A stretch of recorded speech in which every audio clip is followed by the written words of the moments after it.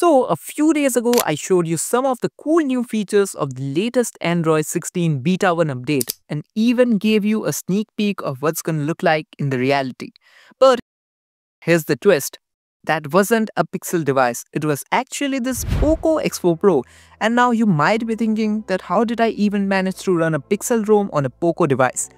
Well, it's all thanks to something called a GSI, and if you are wondering what's a GSI, don't worry, I'll explain everything in this video and even show you exactly how to flash it on any Android device.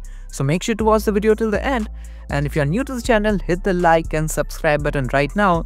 And anyways, without wasting any time, let's start the video. So firstly, understand what a GSI is. So it stands for Generic System Image and it basically contains the Android OS.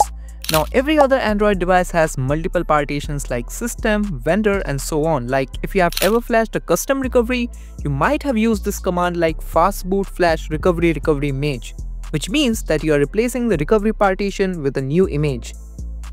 And in the same way, when you are flashing a GSI, you are replacing the system partition with the new GSI or the generic system image.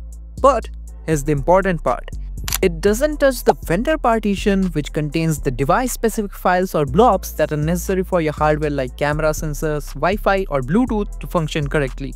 So even if you are installing a different OS, it works without compatibility issues because the hardware-related files are still from the original vendor.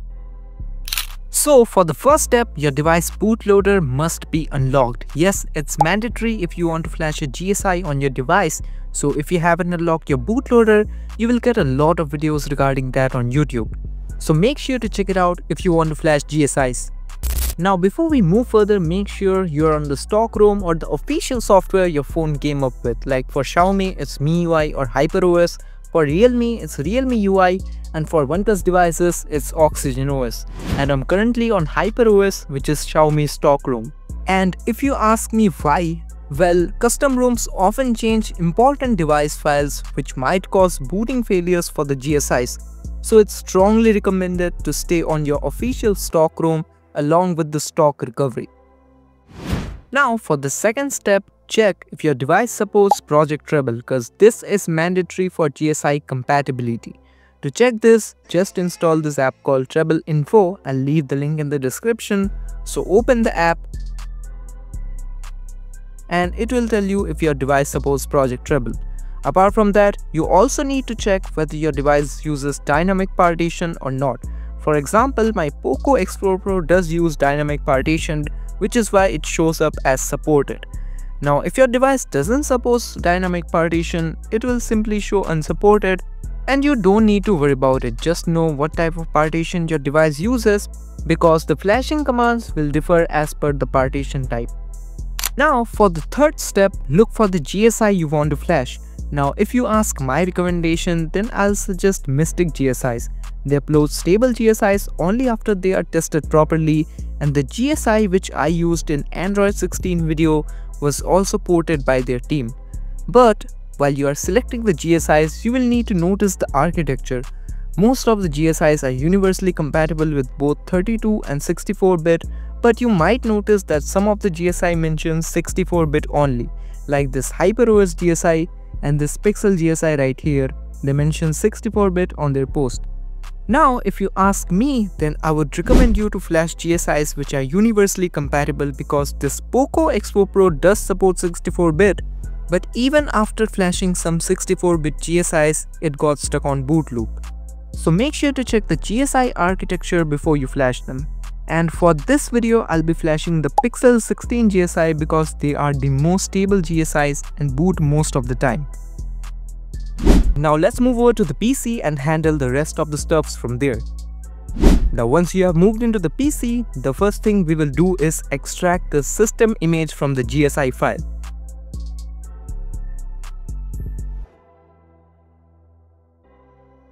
A few inches later.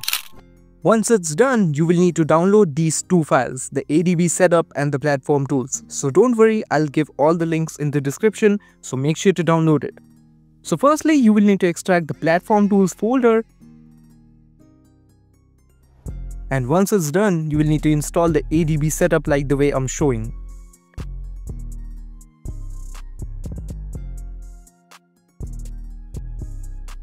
And once it's installed, we will open the platform tools folder and tap on this storage path and type cmd, which will open the command prompt.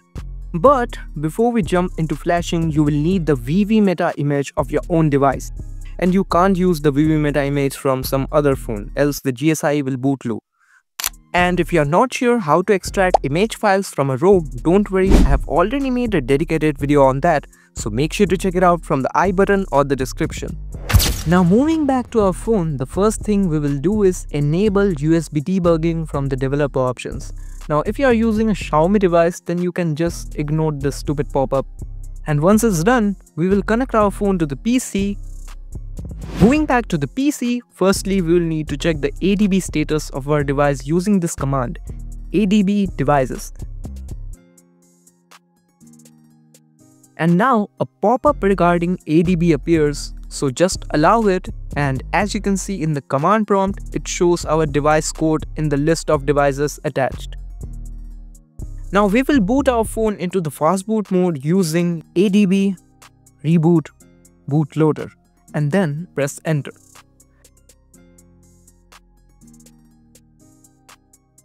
Once our phone has booted into fast boot, we will use another command, fastboot reboot fastboot, which will reboot our phone into the fastboot D mode.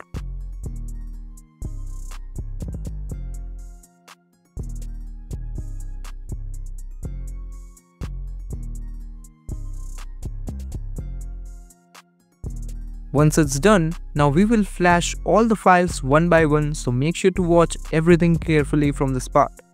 So firstly, you will need to use this command. So just copy it to this part, and now after you paste it, leaving a space, drag the stock vbmeta image of your phone, and I'm telling you again that you must use your device specific vbmeta image only. So once you have done flashing the vbmeta image, the next command is fastboot erase system, which basically erases the system partition data. Now after this command, there's a bit of twist. Now you will need to perform the commands as per your device partition, as I already told you before. So if your device has dynamic partition, then you need to perform this command.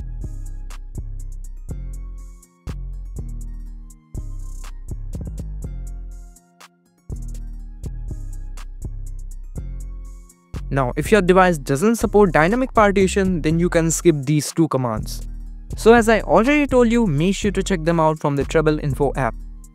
Now for the main part, which is flashing the GSI, use this command, fastboot flash system, then leaving a space, drag the system.img we extracted from the GSI zip. Now once we press enter, it starts flashing without any problem. But if you face this issue regarding the partition size, then just use all these commands and then reflash the GSI. So now let's wait till it completes the flashing process. A few inches later. So once the GSI has flashed, we will use one more command, fastboot erase user data.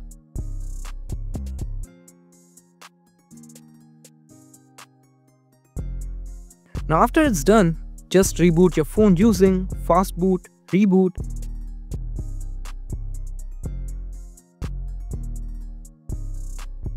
So now let's wait until it boots successfully.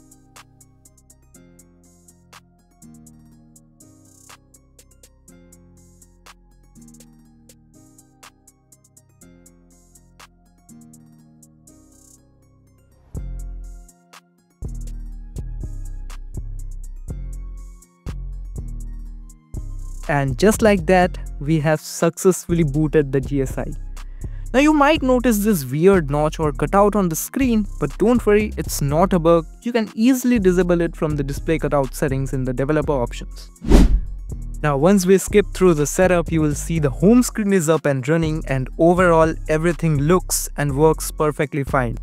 So yes, that's how you flash GSI on pretty much any compatible device. And if you found this video helpful, smash the like button, subscribe if you haven't already, and share it with your friends who might want to try this out. And I'll catch you in the next one. Until then, goodbye and take care.